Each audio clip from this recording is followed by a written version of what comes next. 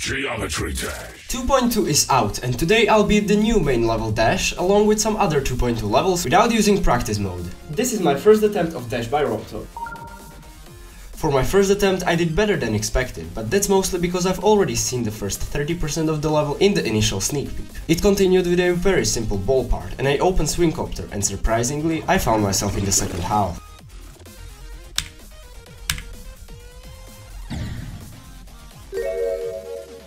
After passing my previous best, I got surprised with what I think is the coolest 2.2 effect I've ever seen. What? That's so cool! Okay, this is the coolest thing I've seen in 2.2 so far, the countdown. I then passed the robot with cool rotation gimmicks, and while I was only on my 4th attempt, I already saw myself in the last part. The last part was really straightforward. You jump into one side and teleport to the other. However, at 96% I accidentally forgot the intended direction. I got pushed out from the opposite side compared to my expectations, and this happened.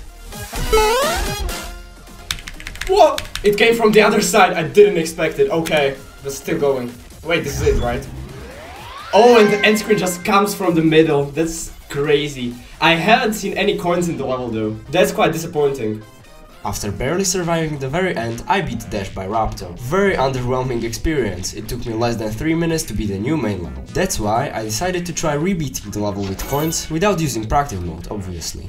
Okay, so apparently the first coin is if you click the last red square at the end, which is supposed to kill you, then you will get a coin. Oh, and it's synced to the music, oh my god. Okay, so if I remember correctly, the second coin is going to be way harder. Like, I know where to go, but it's a small gap, so I'm not sure if I will do it first try. I will try though. Oh, okay, no. Yeah, that was very expected. Unfortunately, I still struggled to collect them, especially the second one. Too late. Late again.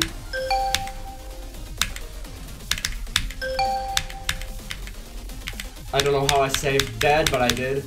I've heard that if you click at the end of this part 6 times then you get a third coin. Let's see if that's true. Spam for your life, and here it is.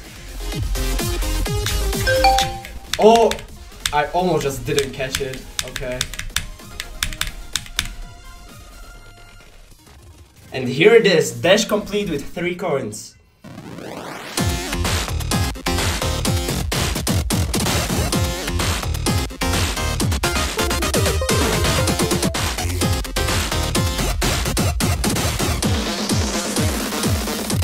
Geometry Dash.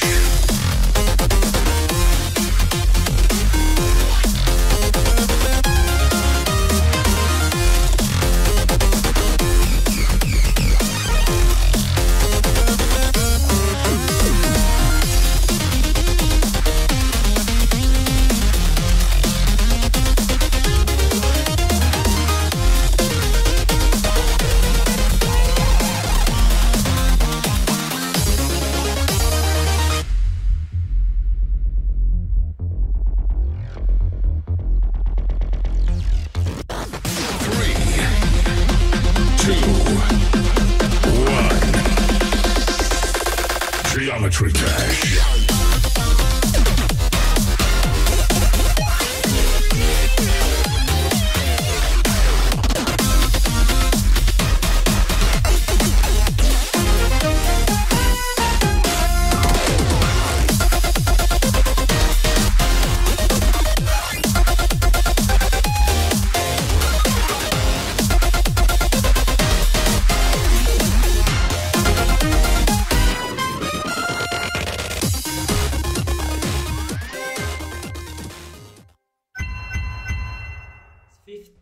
Okay, so in total Dash took us 16 attempts, which is way less than I initially expected. That concludes my question. The 2.2 is still decently sight readable. However, I was still decently unsatisfied with the challenge, so I decided to keep going. The tower awaits me. Again, I've never seen any spoiler of the tower besides the sneak peeks, therefore I'm going into this completely blind.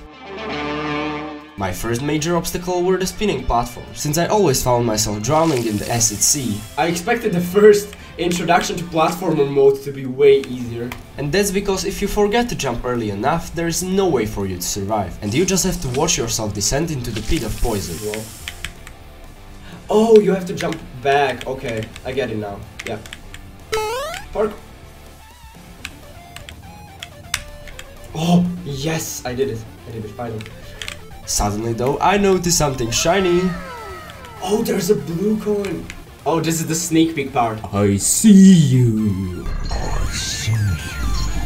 Yeah, this is the one I mean. I didn't realize though that there will be 3 of those. There's 3 blue coins? I have to get back. So I had to split my completion into 1 coin at a time. After finding all the hidden blue coins, I lighted up my path into the second level. In the sewers, I've tucked in my little detective suit and observed my surroundings, only to find every single blue coin on my first try. What is up there? Do you see the grey box? Do you see the path on the left? Do you think I can just jump on these pistons? Wait, I'll try it.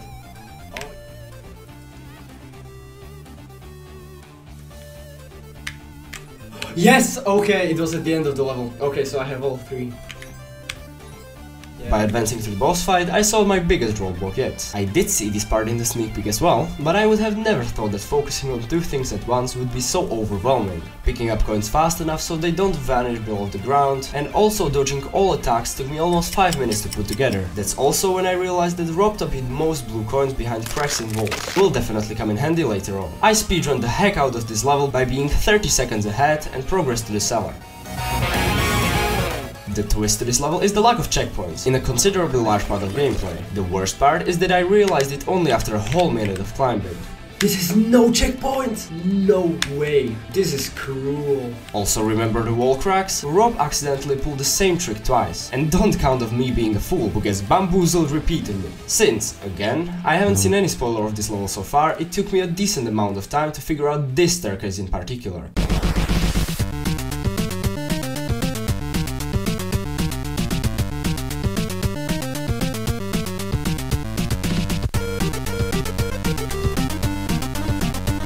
That was a close call. Please.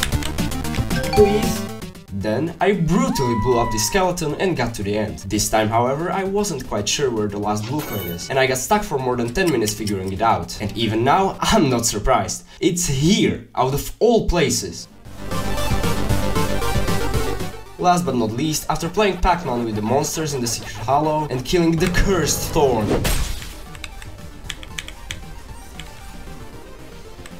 Nice. I was done with the tower. For now at least. Right after 2.2 release, there were 2 levels rated using the features, so I knew I had to try them out. Without practice mode, of course. Enjoying the sun by Autonic was a little buggy, not gonna lie.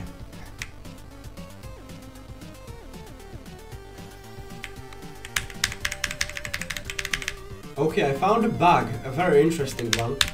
My screen is black, but I hear the sound effects. Dastardly, on the other hand, had a perfect usage of the new 2.2 features. It wasn't overdone and pretty clean and fair to play. This level is sick. This level is amazing. I had no idea what was happening there.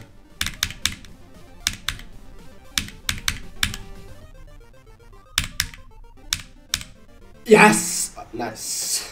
Dude, I used 100% of my brain power on that dual part. After that, I decided to spend all of my resources I carefully harvested for the last 2 years. Little did I know, I should have unlocked the path first. This is one of the first things you should be doing with your mana orbs as soon as you get 50,000. Bruh. And with a snap of a finger, I was out of orbs and had a big grind in front of me to get them back. I started by beating a weekly demon, without practice mode, of course. Dude, this was so hard to beat without practice mode. The daily level, no practice again, and updated my icon set.